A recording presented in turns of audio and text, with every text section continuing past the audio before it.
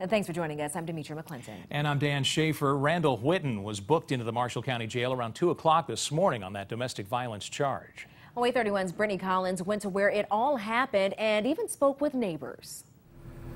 Deputies say Randall Whitten lives in Crossfield, but drove here yesterday to visit his father, Philip Whitten. When Randall arrived, deputies tell me that he assaulted and pistol whipped his father. According to deputies, during the fight, Philip shot his son in the mouth. I spoke with neighbors, but none of them felt comfortable talking on camera because they're very close to Philip. They thought Philip and Randall had a good relationship, but they were surprised when they saw the ambulance and deputies at the home yesterday. Randall is now in jail after being airlifted to Huntsville Hospital for treatment. Philip is at Marshall Medical Center South, where he's getting treatment for his injuries. According to the Marshall County Sheriff's page, Randall's bond has not been set yet. Reporting in Marshall County, Brittany Collins, WAY 31 News.